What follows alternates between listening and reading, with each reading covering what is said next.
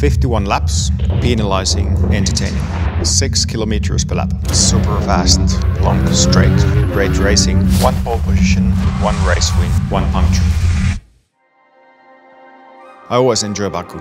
That track is difficult because mechanically in terms of the car setup, it's such a compromise.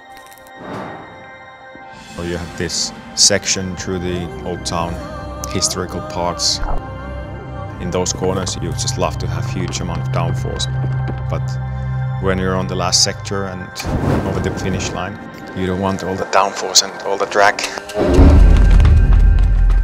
It's pretty narrow in places and you need huge amount of focus. Once you're going through that long straight, it's actually quite bumpy. So you do need to control the car. Pretty much just really focusing on the line, try and avoid any dirt, or if there's a car ahead, trying to get the slipstream. The reliability is one of the key things in Baku. It's always a long race and super high speed, long durations of full throttle time, and then some very slow sections that the car is actually struggling to cool itself. The efficiency and the fluid technology comes to a big part. Luckily, I know we've got Petronas on it, so I have 100% trust that everything is always perfect.